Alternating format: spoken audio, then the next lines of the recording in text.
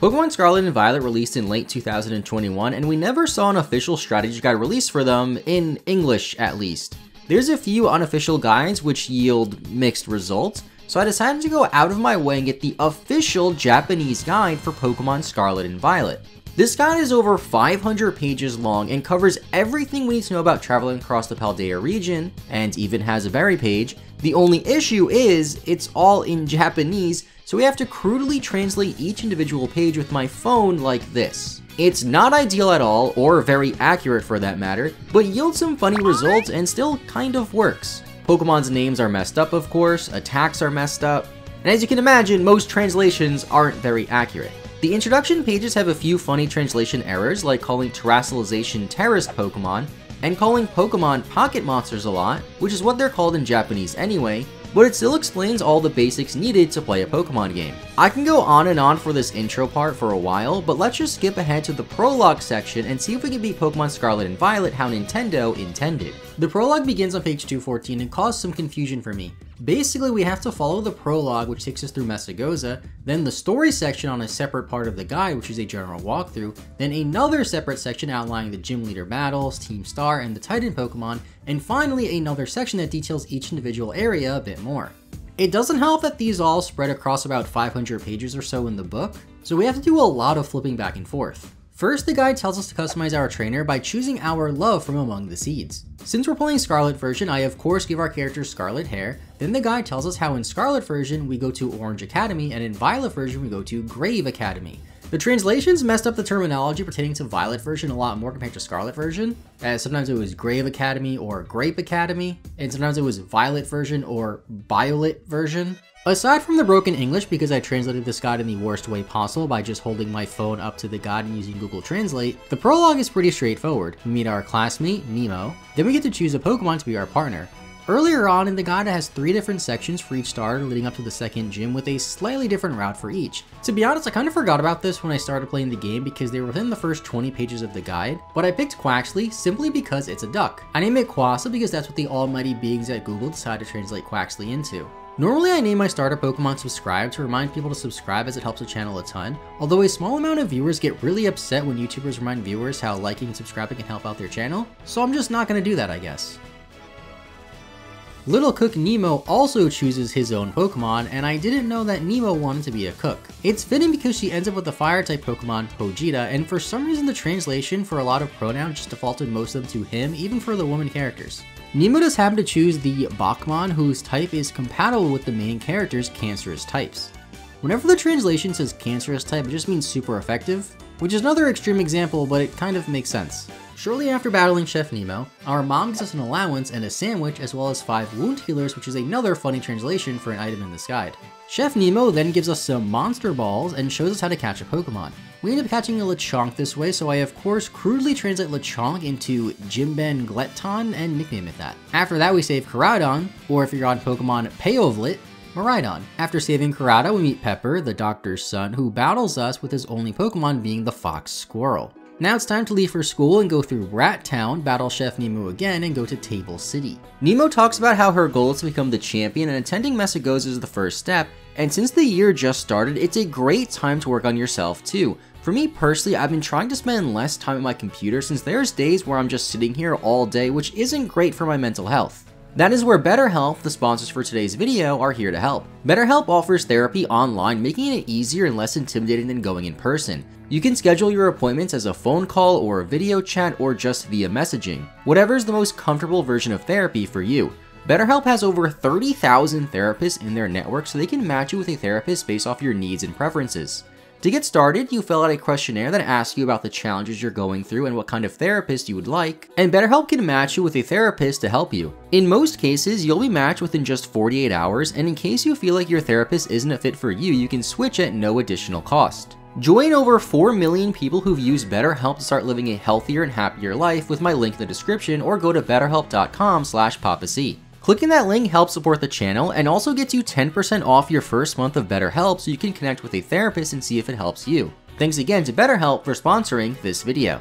We then go through the basic school stuff, which include let's stand at the school and pay taxes. Then we finally finish the prologue and move on to the actual gameplay. The first place we need to go to is Circle Town through South Area 2. The guide highlights some Pokemon we can catch in this area, including Castor Nuts, so of course I catch one added to the team, and even outlines every trainer, which is pretty convenient. It was a short trip to Circle Town, or Serukuru Town, which sounds a lot like Circle, but more Japanese. The guide outlines everything you can do here, which it does for every area, including this trade you can do with the Flabebe for a Snom. I tried to find a Flabebe, but couldn't, so I just gave up on it. And once our Pokemon got to level 14 or 15, I challenged Cade's team of Murray-type Pokemon. We have to flip over to the section on gym leaders now and see that Katie's team has a Bean Grasshopper on it. A regular Grasshopper isn't an issue, but a Bean Grasshopper? Those are trouble. At least our Quas has Wing Attack to take care of her bug types, and we can see which types are good against each Pokemon next to her team on the team list. It does tell us about her Sudowoodo, who terraces into bug type, but was still no match for our Quas. This gives us our first gym badge, a TM, and for some reason, there's a Bulge. Quas evolved shortly after the fight, so we head on over to Area 3 where we learn about special terraced Pokemon that emit milk like this Jigglypuff. I really wanted to try some Jigglypuff milk, but I accidentally knocked it out and couldn't catch it. There's also Nushi in this area, which has a secret spice that we should approach later. The secret spice is referring to the Cloth Titan, of course, which also has its own section we need to flip on over to. I'm not usually a fan of guides make you flip back and forth, but with how open Scarlet and Violet is, it makes sense to have it done this way. And it's only extra annoying for me because I have to translate the pages every time. The guide suggests water and grass moves for Cloth, which we have on our Quas and Castor Nuts, and one of its moves got loosely translated to I'm excited, which gave me a laugh. After meeting Arvin, our Koraidon eats a sandwich and learns how to dash, making it to our next destination, Bull Town. Here we have to find 10 Kimawari to challenge the gym, which took me a couple of minutes to find. Then we fight Corsa's gym of grass types. The guide suggests fire and flying types and to use the clicky move, which I'm going to assume is just Wing Attack. This does well for his first two Pokemon. Then our Quas falls, leaving just our Gibblejeton, I still have no idea how to pronounce this thing, and our Nuts. We lose this fight, so I level up the team a bit more, decide to look for a fire type, and even see a fire terror raid which I go in to try, and it ended up being a Flabebe after I spent about 20 minutes looking for one earlier. Since it has no fire moves, I go back to trade it for the Snom Snozelot, level it up, and challenge the gym again. This time, Snom takes care of his first two Pokemon pretty easily, then we use Quas to weaken Sudowoodo, and have to do some cheese strategy by reviving Quas so we can beat Brassius, or should I say Corsa, for our second gym badge. At this point, I tried to reorganize the entire guide by saving a picture of each page after translating them, then rearranging them in the order that I'd see them in as we go through the game, and let's see if that works out.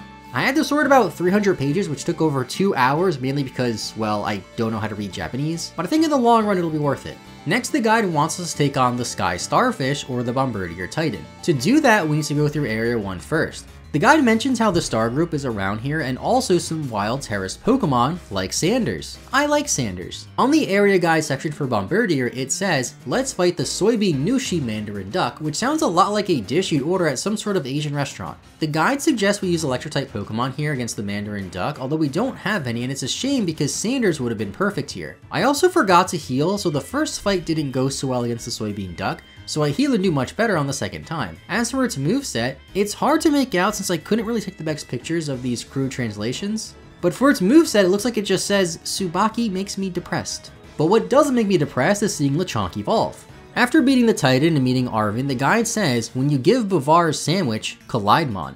Sometimes Arvin is referred to as Bavar, and Miraidon and Koraidon's names just keep getting more and more messed up the farther along we go. Our next point is to tackle the first Team Star base with Pina. And this is a rush. Let's open 30 stores in 10 minutes of the new time and bring out the POS.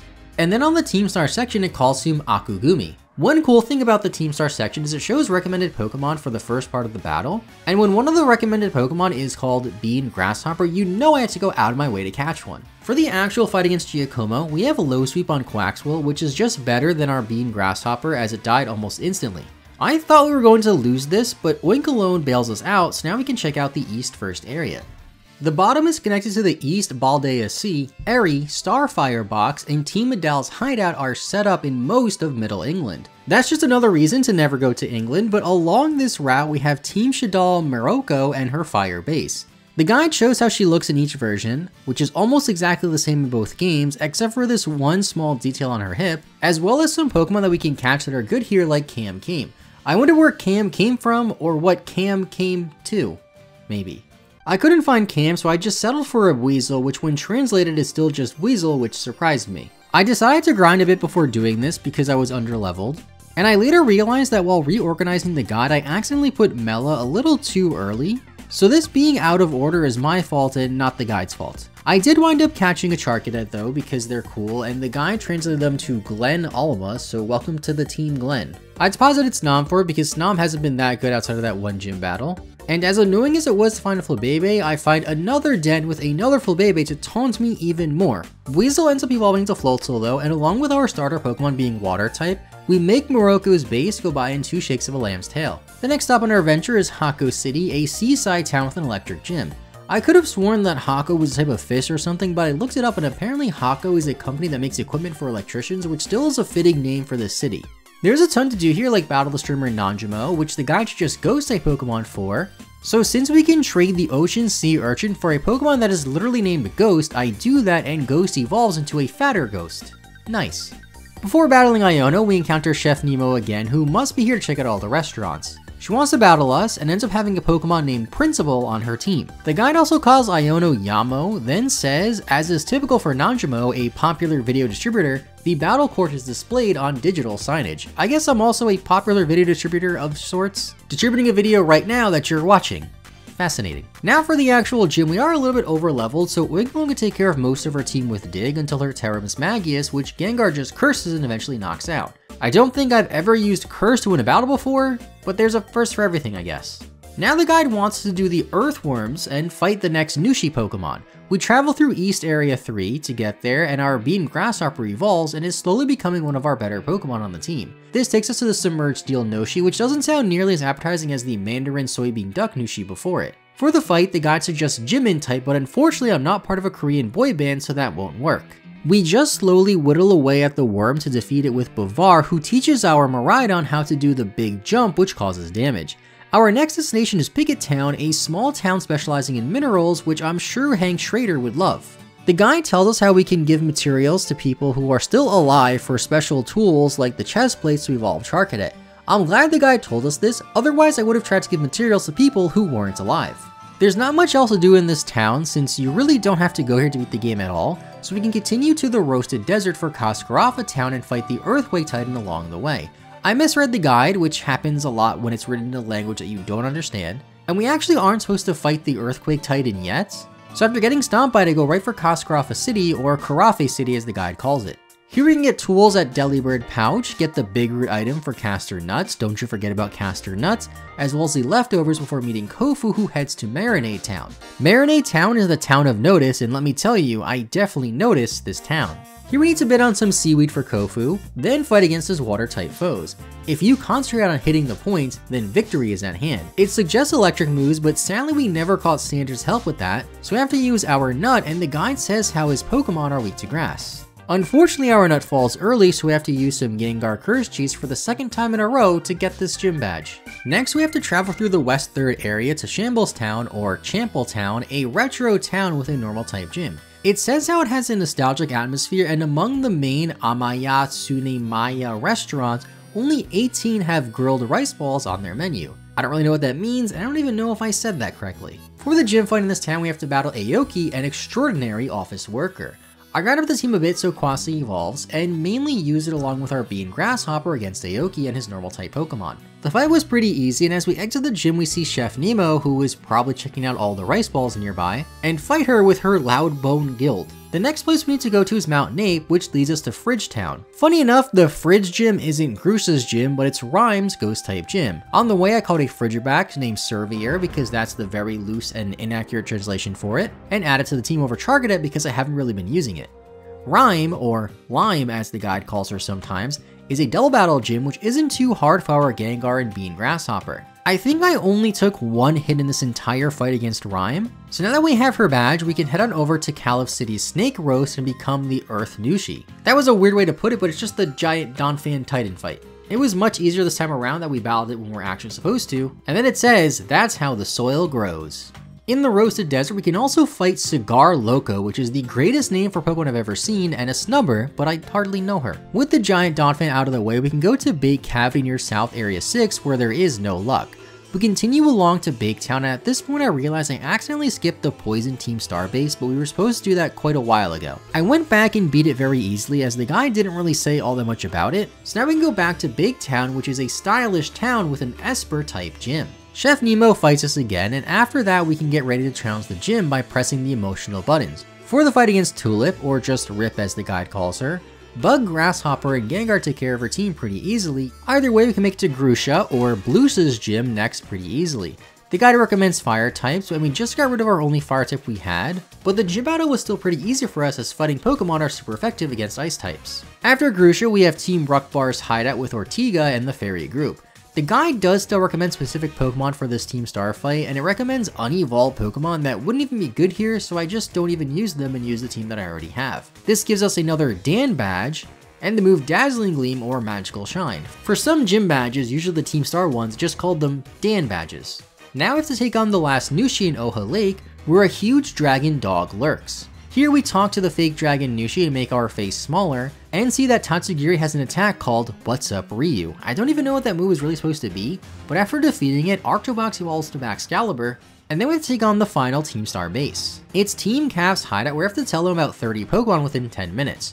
She has a Pokemon called Skull Dragon, which isn't exactly what you'd expect as it's really just a poison frog Pokemon, and we had some trouble here too and got to a point where I thought we'd lose, but Casternuts wins it for us to get our final gym badge before we take on the Elite Four. The guide refers to the Elite Four as the 4 Heavenly Kings or Top Champions, which sounds really cool. First up of the 4 Heavenly Kings, we have White Lord's Chili. The guide says how chili is a convenient type of food, which I guess is true because you can get them at a Wendy's drive-thru. It also says how Chilean Pokemon can learn many grass moves, and I had no idea there were Pokemon from Chile. After Chili we have Poppy, or Bobby, a Steel type user. Her team wasn't too bad for us since we have a lot of fighting type moves. After that we fight Aoki of the 4 Heavenly Kings, and it's just ice types so we use Excalibur. Aoki has an odd dolly and a Calamingo, which is a really cool sounding name for a Pokemon. Fourth up is Hisaku, who has this weird sideways text next to him saying, in between being able to see quickly, it was far beyond my imagination. We can use our Excalibur for him, but if you look at his team, his Excalibur was very poorly translated to the words sex, followed by a very bad word I don't think I can say on YouTube. I have no idea how that could have happened, but with that out of the way, we have to fight the top champion, Omadaka. Her Pokemon are weak to a variety of thieves. Our team matches up pretty well here, and once we defeat her, we can head on back to Table City to play Nemo with Nemo. We do as the guide says and exploit her weaknesses to complete the Champion's Road. After Chef Nemo, we fight Bavar with our 6 Beppas to clear the Legends route, then we fight Clavel's abnormal Pokemon and battle the Star Buttons who has a Sanders. Penny has all the evolutions except for Glaceon, and with that we clear out the Stardust Street missions. This unlocks the final Homeway missions where the guide keeps saying something about Button. I'm not sure if Button is supposed to be Arvin or Penny or a person even or what they mean by it, but we keep going until the doctor's voice greets us, make it to the Cello Lab, and cooperate with Nemo to defeat Pokemon. This section says no Suga, however, strangely referencing another K-pop singer by accident, and eventually we get to a point where the doctor is acting weird. Here we finally meet What, and this picture was blurry which messed up the translation even more, but it says, but it's not a box, but a robot that moves in a box. Then we fight the AI professor with a salmon tail on her team. After defeating her, the anti-drug program is activated, initiating the Koraidon fight where we have a Koraidon honor battle. I don't think it's possible to lose this fight so we win, save the world or whatever, and beat Pokemon Scarlet and Violet how Nintendo intended.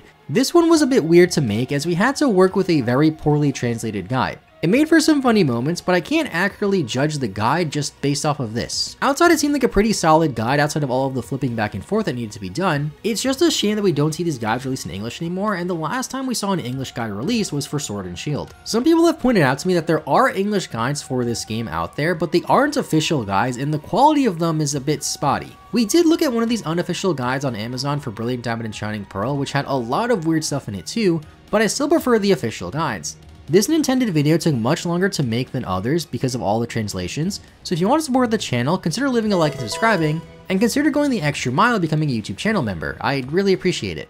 With all that out of the way, thank you so much for watching, have a great rest of your day, I'll see you all next time, and bye bye.